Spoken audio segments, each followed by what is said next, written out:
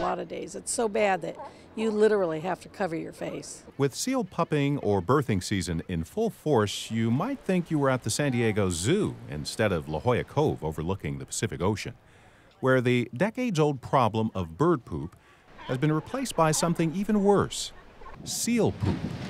Susan Fisher lives in El Cajon and comes to the Cove about twice a week. If I were a tourist, I probably would walk by very quickly and want to go someplace else. It is one of the most beautiful spots in San Diego, but the smell has forced some visitors to the historic pink-colored La Valencia Hotel to seek accommodations elsewhere.